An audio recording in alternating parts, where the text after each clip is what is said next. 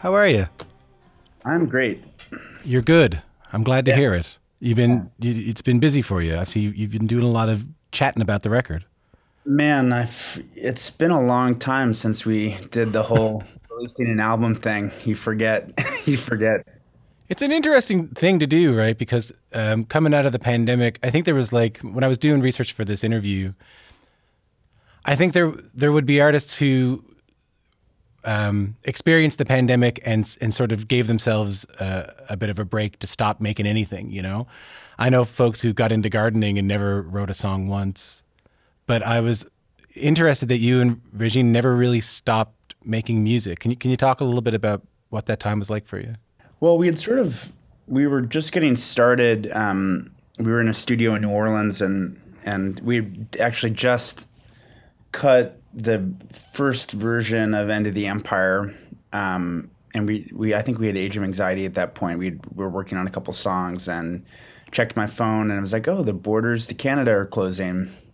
Um, like it's go time. Like I feel like I've been preparing for my whole life for the end of the world to finally be happy. It's like it's Were you happening. a bit of a prepper? Like, were you hoardering No, not at all. Sprite down in gas containers in your basement or anything?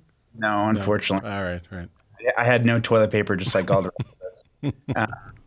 But it's like you spend your whole life, you know, watching science fiction and reading science fiction. You're like, oh wow, this is eerily familiar. So yeah, we had just started, and then I was actually calculating that would have been in what, February, Yeah, late February 2020. Yeah. late Feb, and then by the time I was able to get the band together, it was late October. So March, April, May, June, July, August, September. So 7, 8 months of like unplanned writing time. Um, and the whole time just trying to logistically jump through hoops and figure out how to get everyone together. So yeah, it was definitely an intense. I mean, we were already in this full on writing mode, so it was like once that ship has sailed, unfortunately, you don't get to. You kind of have to listen when you're inspired. So like that. I mean, that's sort of what I'm curious about. Like, unplanned time off is unplanned writing mode. You wanted to keep writing. You wanted to still keep going, even if it was just you and herself at the piano.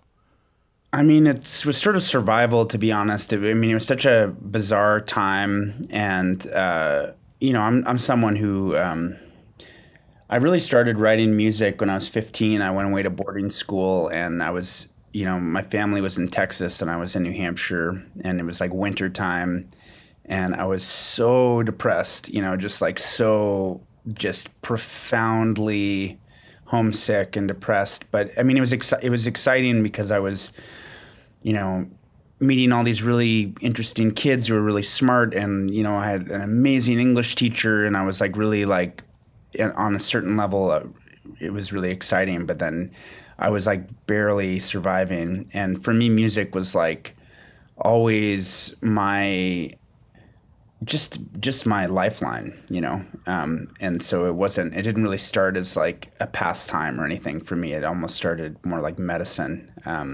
And so then I think when this all went down, it felt very familiar. It almost felt like a flashback to that time where it's like that's your lifeboat. You just hold on to dear life. Does that? I have a couple questions on that. One, what were the songs you were writing at boarding school like? I had a roommate. We would sort of. I mean, I had a 4-track cassette 4-track, and a lot of it was sort of jokey. Like it's like we were like, oh, we're not making songs it was like a lot of it was couched in this sort of like pretending to be jokey sort of thing. Like ironic, funny songs, or were they like not like Weird Al funny. you Like, weren't you weren't writing parody songs of? Yeah, I understand. I'm trying to think of an example. Like I the mean, Mountain Goats or something like that. Like it's kind of funny and acerbic, and I don't know. maybe it was more like we were too self-conscious to like admit that we cared, sort of.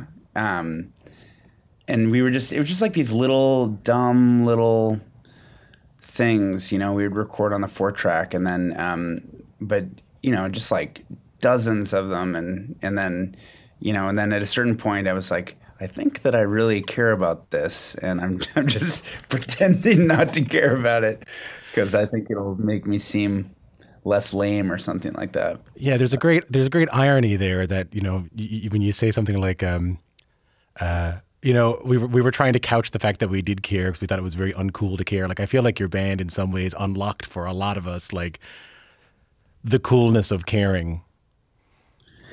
I got over the not caring thing pretty quick. I Yeah. was like, well, this is not me really. And then,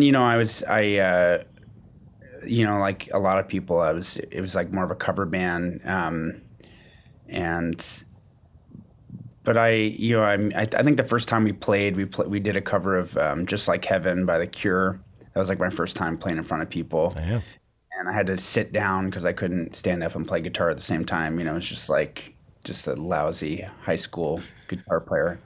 Um, but yeah, I mean, I think just because my family is so musical, like my grandfather played in big bands and my mother's an incredible musician, and it was always they never really presented it to me the music was something that like an occupation that was just sort of something that you did every day. So I never had any existential doubts of like, oh, could I be a musician when I grew up? You know, it's like it seemed like that was the most normal thing I could do in a lot of ways. I want to talk about your grandfather a little bit later, but I want to go back to the idea that you were writing as a lifeline through this pandemic, and it reminded you of those early days in New Hampshire when you were writing as a lifeline when you were at boarding school away from the family. When you're writing these songs at home during the pandemic, are they in any way different because there's not the immediacy of like, oh, in a couple of days I might be able to show this to the band, or in a couple of months I might be able to play these on stage with the band? Well, I mean, to be honest, the process for writing a record is very long. So I mean, it's not that uncommon for me to spend a year writing without anyone in the band hearing anything. It's like Yeah. Regina and I are always just sort of writing. You know, it's just sort of like, when the spirit comes. You know what I mean? It's like I think I remember reading something with Neil Young where he like his family had an understanding. It's like at any point if he like gave the sign, then he had a pass just to disappear immediately and go get the song down. So I think it's the same thing. It's like my son knows he's like if he's asked me the same question like 9 times in a row and I haven't responded, the dad is probably thinking about a melody or thinking about like a turn of phrase or something like that. I have a couple of friends who are songwriters, and they'll often say to me like, "Sorry, I didn't text back. I had to write a song," and Yeah, I have to be understanding of that. You're right. yeah, you have to. I mean, I've done it enough times where you don't listen and then it's gone forever, and you're like, well, that's gone forever. When you announced when you announced the new record, you also put out a letter talking about a book from your childhood that had the word "we" stamped on the cover, and this was a book that I only knew in reference to other books. I wonder if you could tell people who aren't familiar with it. Tell me a little bit about the book and maybe how it was influencing you. Well, I mean, it's funny because the original book, when I was a very little kid, my grandmother was. This is my family in Maine, my kind of New England family, actually who have roots in Canada. I definitely have some ancestors that come from your part of the world, from St. John's and New Brunswick and Lots of butlers around my way too, right? yeah, I don't Yeah. know. It's a little hazy back there, but there's Yeah. definitely some because where my parents live is called Acadia, and it was like the French passed through there as well, and it was like a lot of it's very French Canadian. So yeah, like my grandparents were very like I remember like my grandfather was obsessed with like Kipling. They would read me a lot of that sort of stuff, which really I trace a lot of my love of language back to that, just like hearing Kipling stories. But she read me, I believe it was like a biography of what's his name, the who flew the first flight across Lindbergh. because that generation, like the Limburg flight was like big as the space like mission to the moon. It was like he was like the most famous person. Yeah, the Lindbergh baby kidnapping was like the biggest thing that had ever happened in history at that But point. Yeah. I don't even remember the book. I remember being really confused as to why it was called We as well. I was like, so I would just sort of, I was like, We, like, what does this mean? And then when I moved to Montreal, I was minoring in Russian literature, and I took a class on the 20s, like the right around the Russian Revolution, and there's a book by Zamyatin that's called We that 1984 is based on, and Brave New World, but 1984 directly. And Orwell was always one of my favorite, I mean, maybe the most influential writer on me. And I was like, wait, he got the entire story from this Russian story, and then there was just something that the name resonated with me from when I was a kid, and it was like just this word, like this very simple word, but it had this sort of depth of meaning to me personally. Was it influencing the songs on the record? It was more like I realized that that's what the songs were. It's like I feel like in a sense, like every album we've ever done, I've had some seed of what it is, like way back, and you're just sort of remembering what it is as you go along. It's like Suburbs was an idea for like a science fiction film that I had when I was 17, and there's always like something that's already in there that you're trying to kind of uncover the layers of. And with We, I always knew I would do something called We. I just didn't know it was this record until the record was almost written. I was like, oh, that's what this is. This record is We. I want to listen to one of the tracks off the record. I want to listen to a couple of tracks off the record today, so I want to start with this one. Hardy ha ha, Chinese throwing star, Lamborghini Countach, Maserati sports car, rabbit hole, Yeah, plastic soul, yeah. surreal rabbit hole, yeah, rabbit hole, yeah, yeah, yeah. Talk to me a little bit about Age of Anxiety. Well, I mean, Rabbit Hole, we did right here. Wow. And it was just, Regine was playing this little, we were working on a different song, I can't remember, and she was playing the chords, and we just sort of like stop everything, and I programmed this quick little drum machine thing, and it was just like one of those instinctive things where you're working on something totally different, and it just the atmosphere, like that song to me is almost more of a place than a song. It like just had it has all this like it just felt like when you say Rabbit Hole, it's like everyone knows what you're talking about. It's like such a modern, like everyone's been in the rabbit hole where it's like you think you're looking for something and you end up finding something totally different. You're on Wikipedia reading one article and you end up 3 hours later reading about the history of baseball socks. Yeah, exactly. Yeah. You follow this weird chain and you end up somewhere totally different. And but I think that there's like also like a kind of deeper, thing to it as well. And it's interesting, like there's sort of a Bowie reference in it. The second line is like Plastic Soul, Plastic which is Soul. what he called like kind of fame. He called Plastic Soul. It was like a genre.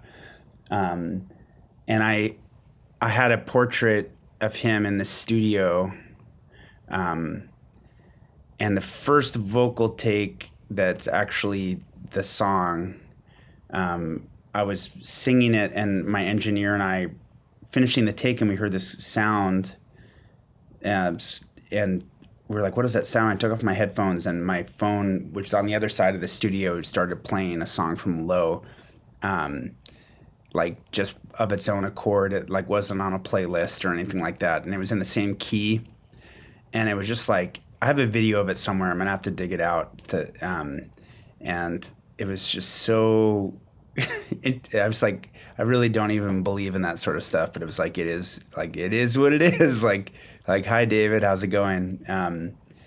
So I don't know. I mean, there's a lot in that song. You know, I understand I don't. until the world is made whole, one body, one soul. I think that's my favorite lyric in it. Why? Because that's what I'm waiting for. You know, just waiting for some sort of like healing and some sort of coming together and kind of hope, some sort of hope through the blackness. That's something I wanted to ask you about. You know, when I listen to, so I'll say a couple of things here. One is that you can listen to an Arcade Fire song and have a great personal relationship with it. And then you can read a review of an Arcade Fire song and realize you have no idea what, it turns out you were wrong all along. and what you thought the song was about when you heard it is, turns out, according to this person, it's 100% not what it's about. But I'll talk about this. I'll talk about what the song made me think of. And I don't think it's that far off, you know. Listening to Age of Anxiety made me think about a lot of things that a lot of us were dealing with through the pandemic. The idea of being separated from one another physically, the artifice of seeming like we were connected to one another through social media, which are, of course, these billion-dollar corporations, and how ultimately we live in a time when there's higher instances of anxiety and higher instances of depression, and we can attribute some of that stuff directly to, I mean, there's studies that exist that we can attribute that to, you know, increased use of social media, lack of community, lack of being close to one another. I wanted to know if you are immune from that. I like to believe that sometimes when I see people with like the millions and millions of followers, or the people who are living the so-called successful life, whether they might be immune from the anxiety of our age. No, not at all, because it's completely contagious, you know? So it's like, I think that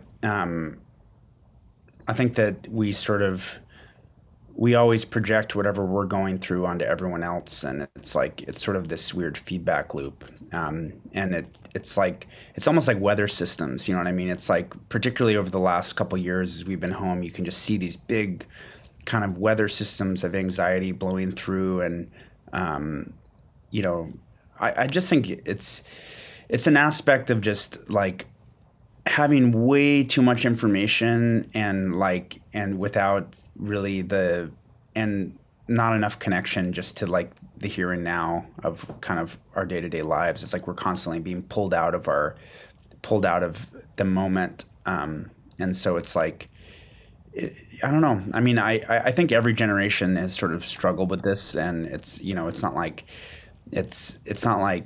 technology is bad, and you know, it's nothing like that, but it's more just like trying to understand these like big weather systems that are affecting all of us. Is it affecting you?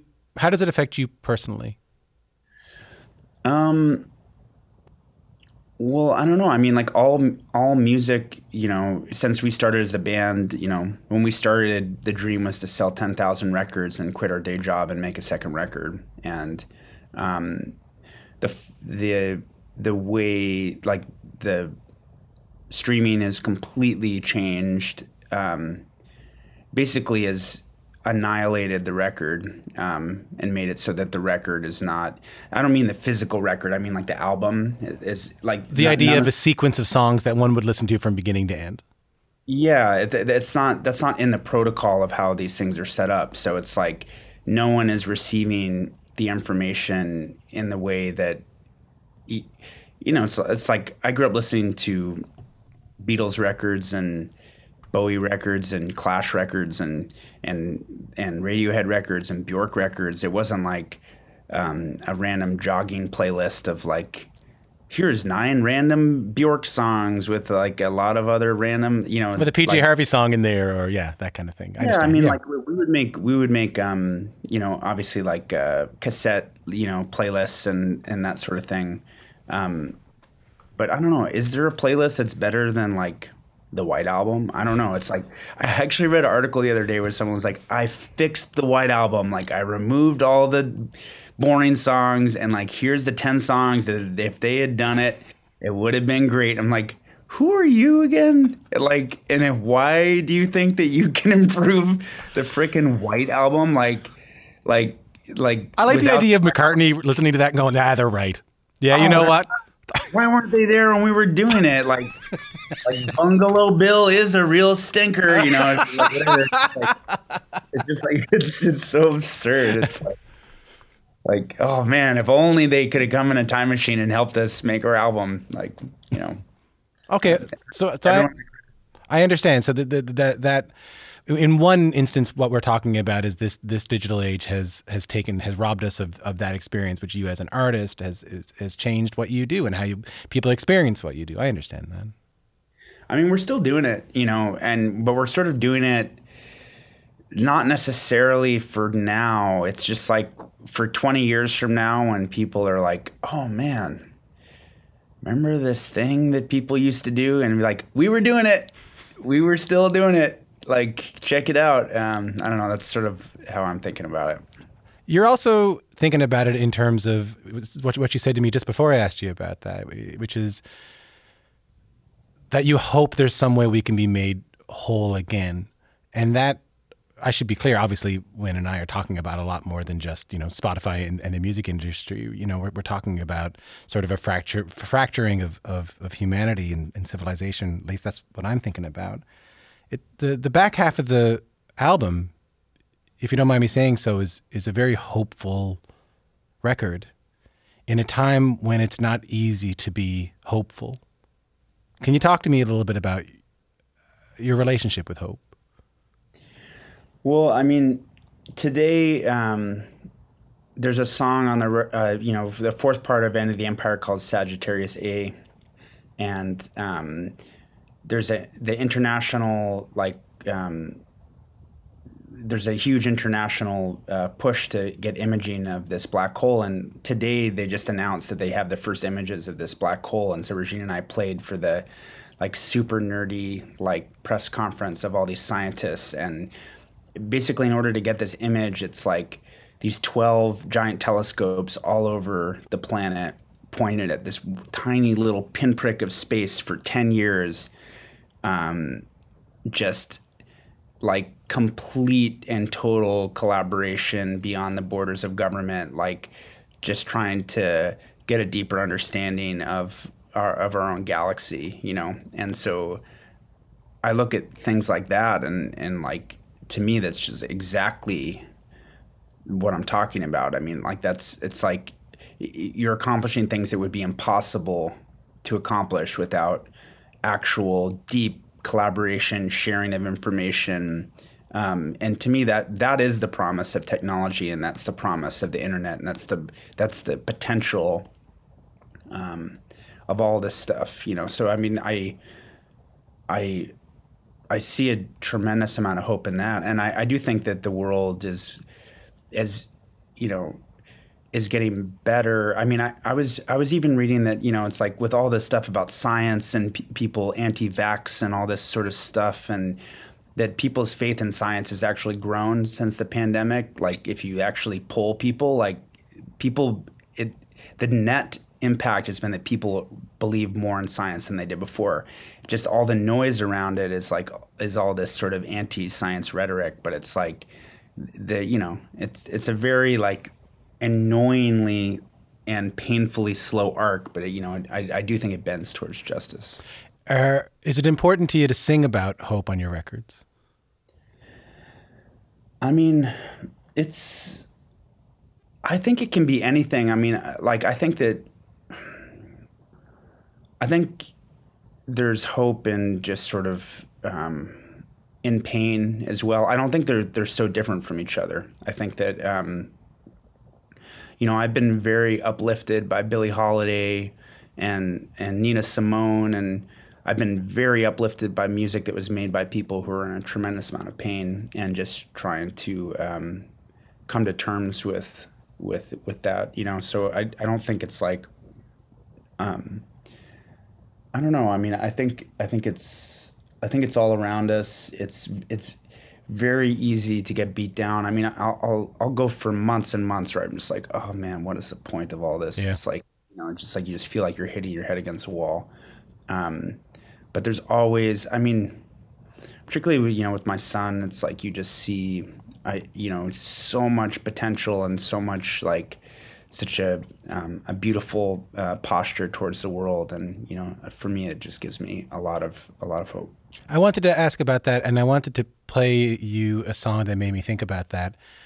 But I want to say now that this is a pre-tape, and if I play the song and you don't want to fucking talk about it, just let me know, okay?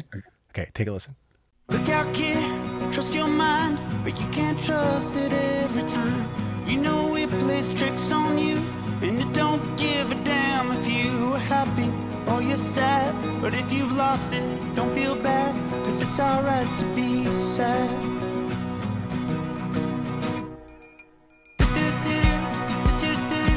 That's Unconditional Lookout Kid from Arcade Fire's album We. I love this song. I'll just ask broadly, what can you tell me about writing it?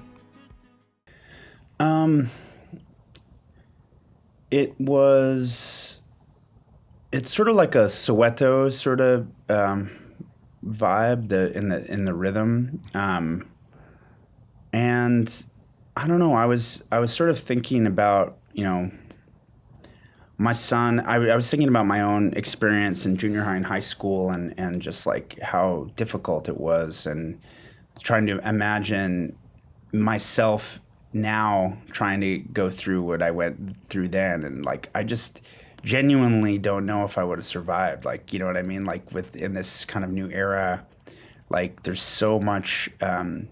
It's so easy to tear other people down and to like kind of, just there's so many new ways to kind of hurt each other, Yeah.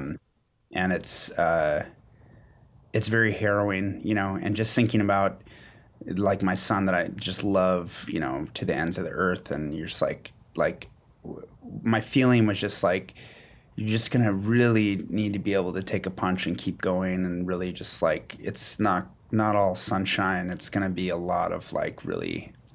You're just gonna have to have a thick skin and really kind of, and so that was sort of the root of it, I guess. Have you played it for him? Yeah, of course. I mean, he's always in there. I mean, does he like it? I don't know. He does now. I'd ask him when probably like. I know. I was thinking that. I was thinking the difference. Be an accountant or something just to mess with me. Yeah, I know. I understand it. You had a hard time in junior high and high school? Yeah, of course. Who didn't? Some people didn't. I don't know, but I think they're having a hard time now. Yeah, no one that I hang out with had a great junior high, but I mean. Oh, and I think it's the death years. I think it's the most deathly of the years in junior high. Oh, brutal. Yeah, really, really rough. Okay, I promised I was going to talk to you about this. I want to talk to you about it. Just take a listen to this.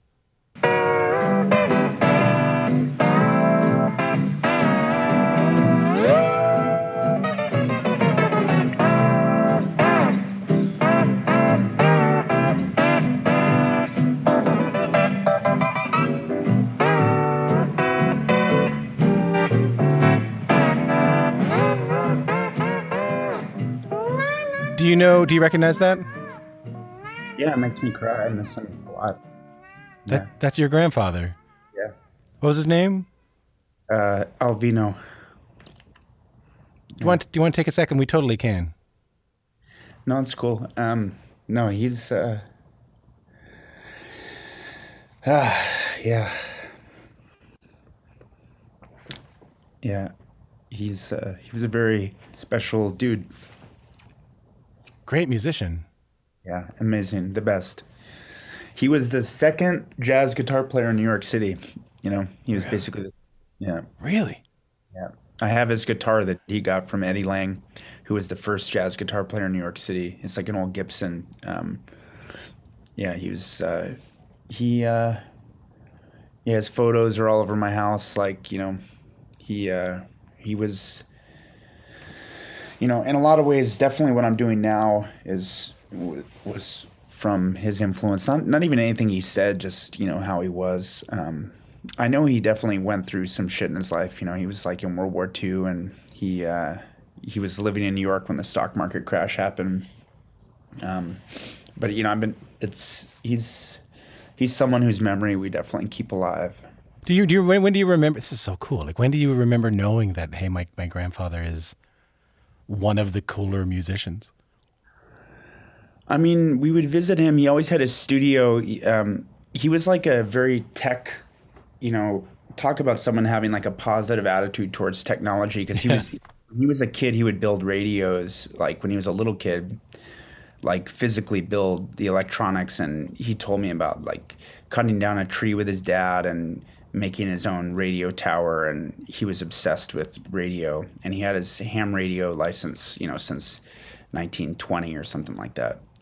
And so he was always really like kind of technical and really like the first transatlantic communications. It just he was so like that's he was obsessed with all that stuff. And so I remember visiting him, and every day he'd go down in the basement. And you hear him like soloing like kind of Django Reinhardt like for an hour, and then you hear like niner 44 like and then he'd come up and eat lunch, and then he'd go downstairs and you're like and then like that was his whole life basically. It was just like the radio. And but yeah, when he passed, he died right around funeral. We'd named sort of funeral for him, and Regina and I were visiting his basement studio, and he had Pro Tools open and was, you know, had a octave pedal on a guitar and recording bass, like using it to do bass sounds for a thing he was working on. And you know, he was just like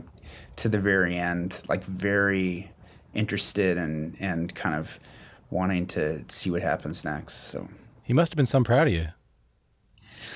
I don't know if he could have related to the music. He was you know, because he was involved in the first prototype of the electric, and I think he always regretted it a little bit. You know, What have I done?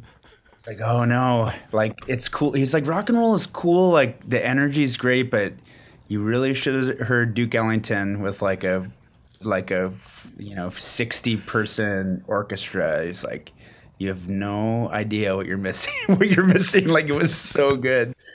You said to me when I first played it for you, you said, I think the way he was influenced me. Yeah. What do you mean? He wouldn't try to tell you anything. He wasn't like trying to like I felt like I was talking to a 20-year-old. It was like he was really interested and really like alive in the eyes and really like not like, I don't know, not like blustery and like you got to do it like this or whatever. He just was really in his own, just like very I don't know, just a really really beautiful guy. Not perfect, like, you know, Yeah. definitely not perfect, but like just I don't know, it kind of gave me a sense of like what life could be, you know. You said to me earlier that when you were because you came, your mom's a musician, because your grandfather's a musician, you kind of grew up with a lot of music in the house. It wasn't something that people did. It was just sort of surrounding you at all times. Was there a moment where you were like, I want to dedicate my life to this?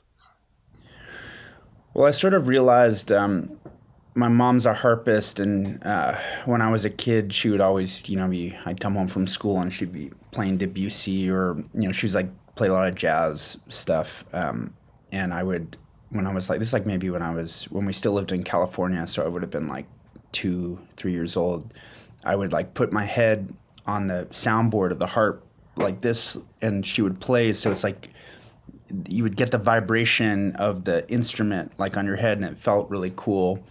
And I was visiting them this summer, and I put my head on her harp and plucked a string, and it was this out of body experience. It's like, you know, when you smell something from your childhood or whatever, it was like that, but on acid. It was like it brought me back immediately to being a kid.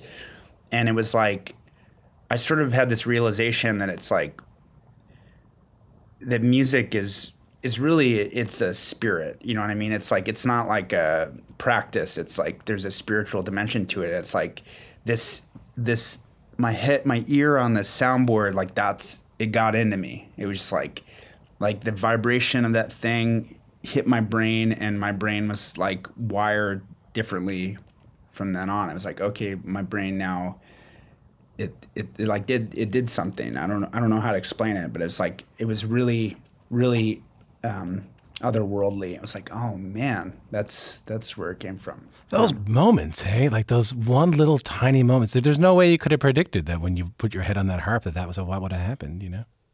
I mean, I was like, it it reminded me. I was watching a documentary on Vonnegut, and I watched that documentary, the one made by Robert B. Whitey, the one made about like trying to make a documentary about Vonnegut.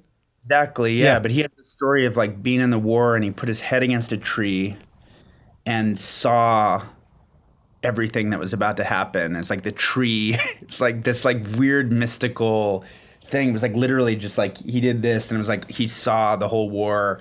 And then I think he spent the rest of his life just trying to make sense of it. He's like, am I a crazy person, or, like, but I don't know. It was that sort of feeling, actually. When you saw that, you went, I know what that can be. I mean, man, like I try to not be mystical and spiritual because my dad's a scientist, and I do my best. I'm like the most skeptical person, but every once in a while it's like David Bowie comes in your studio and says what's up, and you're like, oh man, there's a lot about this, about all of this that we don't understand. So you end up pursuing music. It sort of takes over, famously you're in Montreal. Arcade Fire starts, becomes really, really big. And you mentioned Funeral earlier. I want to play just a little bit of Funeral. I just want to take a listen to this. If the children don't grow up, our bodies get bigger, but our hearts get torn up. We're just a million little guys gathered rainstorm, turning everything to rust. I guess we'll just have to adjust. That is Wake Up from Funeral, Arcade Fire's 2004 debut. When I've been holding on this one, like I could not have been in a better place for this record to have hit me. I was born in 87, so I was in like late high school when I heard this record, and it was, I mean, everyone, it didn't matter what else you were into, loved this record. Like I loved bluegrass and Irish music and Funeral. My friends loved The Smiths and Joy Division and Funeral. My friends loved hip hop, country music, and Funeral. And I've been thinking a lot about it, Well, first off, I shouldn't cut you off, Like it was a pretty profound record for a lot of people. Shout out Arlen Thompson on the drums on that from Wolf Parade. That was before we had a drummer. Yeah, I mean, I remember playing that song for 5 people. I remember we played that song many times when there were more people in the band than people in the audience, and we would still sing it like that, just so over the top, like we were going to war every single show. And I think we've tried to hold on to that mentality since then. That's what I'm curious about. Like, I think a lot of the songs were so meaningful to a lot of people who love that record because it was about this sort of transitional time in our lives. And the songs we're talking about death and talking about our parents and talking about growing older. And I was only getting ready for this interview that I sort of realized like he was just in his 20s too. So being now maybe a little bit older, a few decades removed from that, how do you look back on the perspective of the person who wrote those songs?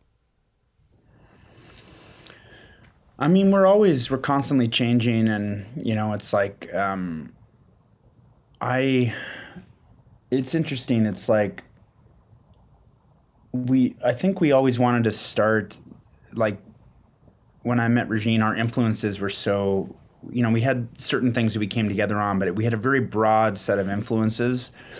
And I think that when we put out Funeral, to my ears, the difference between Seven Kettles and Power Out and Haiti and Rebellion, it's like there's a breadth of kind of some of the underpinning. I think we pulled off a pretty big magic trick, insisting that it all makes sense together. But I feel like we're still trying to explore the outer reaches of all that stuff that made us want to do it in the first place, and trying to learn more about ourselves. And it's like, I think it's very natural. It's like when something's brand new and people are hearing something for the first time, it's like there's this excitement of like, this is new, and I don't know. It's like it's we being on the inside. It doesn't feel any different to us. You know what I mean? It's like it's still like each new song is kind of new to us, and we're still trying to explore something that we haven't said before. I'm just thinking about. I'm stuck by what you said there about you playing that song to, five. I've seen some of those videos. Like I remember when. Yeah, I remember when you guys won the Grammy. There were like in Canada, all these messages started going up, and like everyone happened to have a video of you guys at the Rivoli, or happened to have a video of you guys playing, in front of like 8 people, and was sort of sending it back and forth to one another. It blew up so quickly. I mean, it wasn't that quick. I mean, the record didn't come out for 6 months in the UK. You know, it came out in US and Canada. So like it might have felt quick to you guys, but to us, it's like we had been toiling for years and years. You know, it's like, I mean, I'm very grateful that we weren't 18. That I was 22, 23, and sort of had a little bit more of a head on our shoulders because I've seen a lot of bands that just get a lot of smoke blown at them and they can't it kind of that's the death nail. It's like you can never recapture the magic of the thing that you did when you weren't thinking about it or whatever. And for us, I was like had the instinct just to run away and just keep doing it and not let that stuff affect us too much. But I mean, of course it does because it's like you're still in the world and you're still a human. But Yeah, but it could have been a lot worse. no, I mean it's been a trip. I mean it's and we're still quite young by country music standards. I want to All get the I want to get a shirt that says "I'm still young" by country music standards. all the Let's. blues guys are Yeah, I know. I you got don't really get good till you're 70. I guess got a couple of questions left for you, and you've been really generous with your time. One only because I heard this story and I wanted to get it from you because I loved it so much. Can you tell the story about the time you were on stage and you look out and Bowie's there and David Byrne is there? I mean, that was the first time we were playing the Bowery in New York, and we were playing with the Hidden Cameras, who still some of those Hidden Cameras shows back in the day are still some of the best shows I've ever been to. Like, what an incredible band! And yeah, I mean, we were still in the van. Jeremy, our drummer, we were paying double per diems to be our tour manager. So he got like, instead of $20 a day, he got like $40, which was Yeah, a lot of money. yeah. I'm talking American dollars here. And Whoa, well, okay, never mind. yeah, so I mean, like every single show, it would be like we would just barely arrive. We would load all of our crap in through the door. The audience would already be there. We would be sound checking in front of a full room, just like no curtain, no like, just like you just be like, 1, 2, is this on? Hello, more vocal, okay, and then we would just it's like straight into Wake Up, like just straight to 11, like no like pre-show walk on music, no nothing to set the mood, just like okay, we're here to kill. And yeah, it was really a trip. I remember seeing Bowie up in the balcony, and David Byrne. We met David after the show. We met Bowie a couple weeks later when we played the Irving Plaza. Yeah, I mean, I've thought about it. I mean, it's like both of them were probably in their. Bowie was maybe 60, late 50s then. David Byrne's like maybe 10 years younger. But I think about that sometimes, like why were they there? Why did they, like what is it about those artists that made them still so interested and hungry that they would be coming to check out some Canadian punk band like at the Bowery? It's like both of them had already accomplished enough for 10 lifetimes, and I don't know. It's something that for myself I try to keep in mind just to kind of stay interested and stay like, I don't know, just be interested. How did you feel when you were back at the Bowery there a little while ago doing that gig? It was cool. I mean, the energy, of the world starting to slowly come back to life is really a beautiful thing to behold. It's overwhelming. Yeah, I mean, you can probably find a video of it somewhere, but I did at the last show. I said something about Bowie, and I was like, and we were playing Rabbit Hole, and I said like, like, hi David, like I wonder, like I feel like you're here right now, and the digital piano just cut like on the chord, like in the most bizarre. Regina and I looked at each other like, what the hell? Um, so that was another weird experience. I want to watch the Unsolved Mysteries Twilight Zone Win Butler David Bowie episode. I think maybe we will. Maybe I'll do a seance and we'll get him to answer these questions himself. Lovely to meet you. Thanks for the time. Yeah. Win Butler was my guest. He's in the band Arcade Fire. Their latest album is called We, and it's out everywhere now.